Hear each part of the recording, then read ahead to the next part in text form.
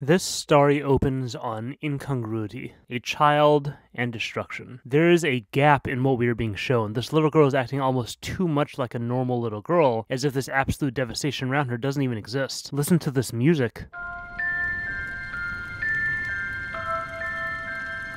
A burnt-out shell of someone's house is not what we expect to see with twinkly fairy-tale music box music. And zooming out conceptually here a bit, and this is the most brilliant element of this entire short, we also cannot make up our minds whether or not to be horrified by the facts of what we're seeing, a child in a burning home, or in awe of the beauty of it. This art style is mind-blowing in how absolutely drop-dead gorgeous it is, and yet it's painting a picture of tragedy. And to zoom in again just a bit, the use of darkness, of shadows, makes us feel like we're missing something, which is already the feeling of the scene. We, the audience, we're trying to figure out what's going on here. We feel like we're in the dark here narratively. There are gaps in our knowledge here. And also the motion of the animation, I don't know if it's actually the frame rate, but this kind of choppiness. It's practical, yes, but it's also directed at evoking the same feeling of a gap, of things not exactly connecting. Between all these elements here, it's an ingeniously intricate subconscious backdrop to what the story is all about, which is this girl who represents a paradox. Something fascinating I found in the backstory of the short, the making of it. Initially, they weren't sure if they could make an entire short about this particular champion. She wasn't a major character in the League of Legends world. She didn't seem compelling enough to be protagonist of an entire narrative, and what she was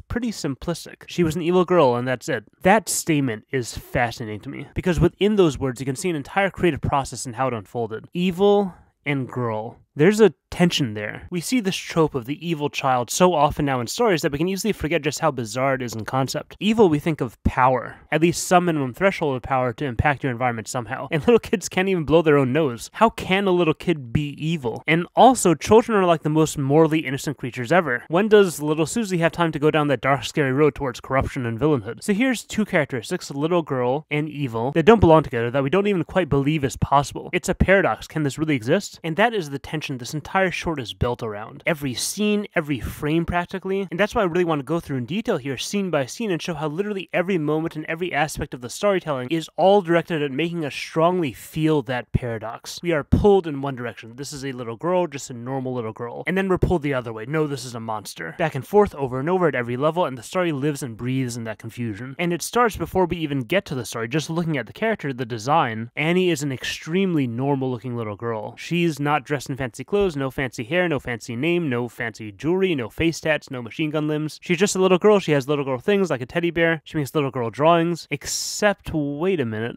There's that incongruity again. There's that gap. Wait, is she? Nope. Cut to normal little girl stuff again, playing with toys, laughing. Look at this transition again. This is so interesting to me. Often when you see a story built around tension, it's for the most part about building that tension and never really letting you escape from it until a big cathartic moment at the end. This transition is a stark, abrupt release of tension. Just when we start worrying that maybe this little girl with the crayon drawings is something more sinister than a normal little girl, when we feel that pull, abrupt release of tension. And we're in the bedroom playing with toys and laughing, and it happens again right after this. We get another hint of something darker. No, he's mine! Is this when we're gonna see the inner oh wait, never mind. The music is getting all warm and fuzzy, the camera is moving away, it's disengaging from the scene. That means nothing is gonna happen. We're done here, we're about to move on. Oh, never mind, there it is. We were immersed in normal little girl mode, and now for the first time we are face to face with the monster. And suddenly a vital moment. How is Annie going to react to this? Is she going to react like a normal little girl, or oh no, she's reacting like an evil little girl? Oh shit, she's faking emotion, she's a sociopath. I knew it, she's a monster. Okay, how is this going to resolve? What happens now? Nothing. Another peaceful dissolution of tension. Nothing happened after this. Did you think her dad was being naive here?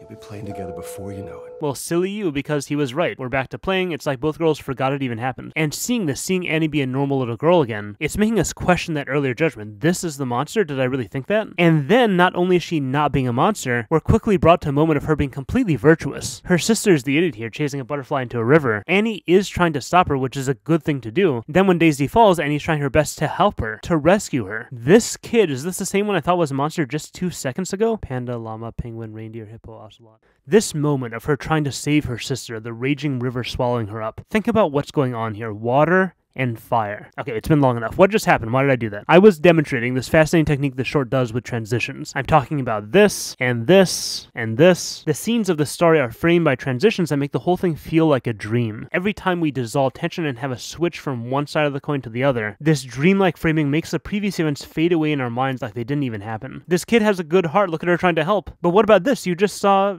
did I? What was that again? Was that really relevant? Her mom was horrified by her. This girl seems to have burned her house down. Is that really what I just saw? It feels so distant from what I'm looking at right now. And, by the way, all these scenes can absolutely be interpreted both ways. We don't see Annie burning her house down actively. We see her lying there like a victim. We don't see her flaming on maliciously. It's the equivalent of a little kid getting into a fight at school. Kid's not a monster. This wasn't on purpose. It's just what happens. Same thing here, clearly. Or she burned down her house. She's a cold monster who doesn't feel guilt for hurting her sister and fakes human emotion when it's convenient. And even this, by the way, maybe she does have a good side, but this is the inner monster coming out unconsciously. Or monster? I mean, think about the reality of what this kid went through. It's terrible. She lost her mother, or maybe killed her, but lost her either way. And Mr. Tibbers is all she has left, and it's belittled by her new family. Daisy is constantly encroaching on this one boundary, this one thing Annie cares about. She hates that. It's very natural to feel aggression when she feels threatened like this, when someone is trying to take away her mother's love. And here it's unconsciously, but still it's being pulled away. Let me draw your attention to something else here. Look at how these characters are drawn. When I was at What a Workshop talking to Warren, aka the effects guy who did these scenes, he was working on some animatronics, and I asked him this question. What would you say is the biggest factor in making animatronics look real, making the motion look real, relatable?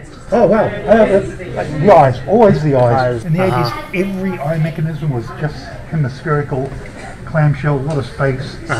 Nowadays, well, you have to get very close. One of the things I've done with this guy is corneal balance. If you look sideways here, well, also the irises are sculpted. There's wetness, there's a meniscus. It's all those things that really show just how that works. If you want your audience to connect and identify with what they're being shown on the screen, it's all about enriching the emotional story that is told through the eyes. The eyes in Annie Origins really are windows to the soul here. We see all the emotion there, all the humanity, except in one set of eyes. Very intentionally, and this is probably a decision by the original designers of the character, but no giant anime eyes for the bear. We want that window to be shut. We want you to feel identification with everyone, to feel connection with everyone except for the bear. The bear is a black box. The bear is another gap in our knowledge, something we feel like is missing. We don't really understand this, and that makes us suspicious of it. Back to the story, Daisy dies. Her mom is understandably really sad and says, "Your daughter's a monster." And here, Annie's reactions feel completely genuine. This is very clearly not a girl faking emotion like we saw before, which, to be honest, all little kids do in these little meaningless situations. Every kid scrapes their knee and doesn't cry until they notice their parents watching them. See what's going on here again? See how I'm backpedaling and rationalizing? And speaking of confusion, here we get the added confusion of it actually not being Annie's fault at all. You can probably blame Annie for the first incident we saw, but here she was trying to help. As dire as the consequences were, this should not be the one incident that proves she's a monster. And this is actually a mirror of a technique they've been using with her mom. Your average mother loves her child more than anything. If we see a mother behaving outside that expectation, if we see a mother being this suspicious of her child, being this accusatory, calling her own child an evil monster, in 99.9% of cases, the mom is in the wrong. Clearly. Here, it's warranted, and that's confusing, because all signs from our life experience superficially point to one judgment, and we have to ignore all that because we know this is that 0.001% chance. This is different. And it's the same for the dad, by the way. 99% of the time, a good dad defends his daughter and supports her and loves her no matter what. It's hard to see this loving relationship and know that it's not exactly warranted here. The dad is being blind to something, and that's what the love is standing on. It's confusing to see that, and it's full of that juicy tension the story is built on. So Annie lights everything on fire, and the dad dies, and we get this beautiful shot. We get this beautiful shot. And again, the dreamlike dissolve back to the opening sequence. And again, since here we're seeing the results of Monster Annie, that's contrasted with actual Annie, who once again is normal little girl Annie. Here we see the most gentle, delicate, emotional version of this character, and it's real emotions, very real. In my opinion, this one word is by far the most touching little moment of the entire story. That no, it's so genuine. It's so not performative at all. It's heartbreaking. It's hard to believe this is anything but an innocent little girl. And then, of course, immediately following her most human moment by far, we get her most monstrous moment by far. She is undoubtedly human little girl here, and undoubtedly monster right here. And how does it end? Of course, it's like it didn't happen, like it's all a dream. She chooses the Mr. Tibbers chair, so to speak, and then a final incongruity, growth and destruction, beautiful devastation. Now, we breeze past a few great things here. The non-verbal storytelling is off the charts, especially in the opening sequence and the scene with the drawings, so efficient at getting across context and backstory and conflict. The initial interaction with Daisy, so beautifully ambiguous. We can totally see this from Annie's perspective, the boundary breaking I mentioned before, but we can also see Daisy as just being a playful child here. Or maybe she's also understandably subconsciously bothered by her sister's boundaries. It's hard to have a friend who's constantly talking about this other friend they like better than you. The next big thing is the use of dramatic irony, which I'll define quickly. Dramatic irony is when we know something a character doesn't. Dramatic irony engages the viewer as an active participant in the story. It's that moment in the horror movie when we're shouting at the screen, "No, don't go in there, don't open that door." Here, Annie herself, her dad, and her sister, throughout the story they act like nothing is different about Annie at all. Even after these flame on moments, it's like it didn't happen. There's no anticipation from the characters before it happens, even though we definitely anticipate it happening. And then once it does happen, we have the dad making excuses, we have Annie making excuses. He knows there's some fire thing going on, he calls her Firefly, but he dismisses any danger, any actual monstrousness. Dramatic irony is a perfect device for supporting that dreamlike confusion that's so central to this story. Next, we got the immense restraint here. The most interesting actual thing about this character is the tension between evil and little girl. But it is too easy to look at this and say, oh, the most interesting thing is Monster Fire Bear, obviously. That's what people love about this character. You want to make a short, just show little girl going crazy with her Monster Fire Bear, there's your story. Don't need any of this touchy-feely crap, it's just a fun character, have fun with it. But nope, we get a tiny drop and another tiny drop, and only at the end we get just enough of a glimpse to be satisfied. So let's sum up here by formulating all this analysis into discrete writing tips. Because not only is this a fantastic story, it's one of those stories that's very rich educationally, especially because it's in response to a specific challenge. Annie is just an evil girl, and that's it. From that to this, that's a lot of data to work with. So tip number 1, find plurality. Annie is just the simplistic trope,